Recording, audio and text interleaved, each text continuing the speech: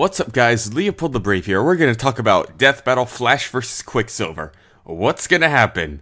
In my opinion, and several other people I've heard, like a lot of other people, Flash is going to dominate this. Okay, so Quicksilver is faster than light.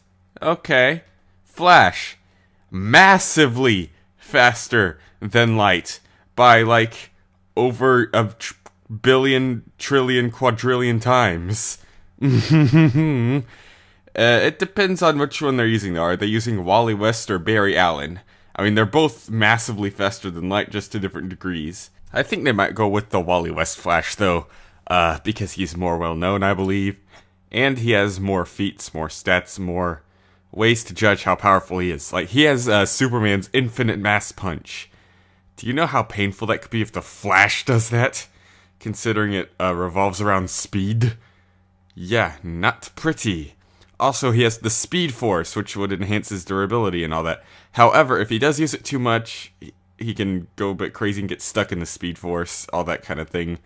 And also, he does need a lot of food, because he has greatly enhanced metabolism. So, those are just a few weaknesses, but definitely not big enough weaknesses to help him lose to Quicksilver, because he would dominate Quicksilver still. Like Quicksilver's feats. Let me list Quicksilver's feats. He outran Black Bolt's voice. Wow. His Speed Flash boiled water. Oh wow. Ka-chow. Holy cow. Wow. Now he does have restricted time travel, so that could be helpful. And intangibility, that could also be helpful because he can move his molecules so fast that they phase through solid objects, so that's cool, I guess.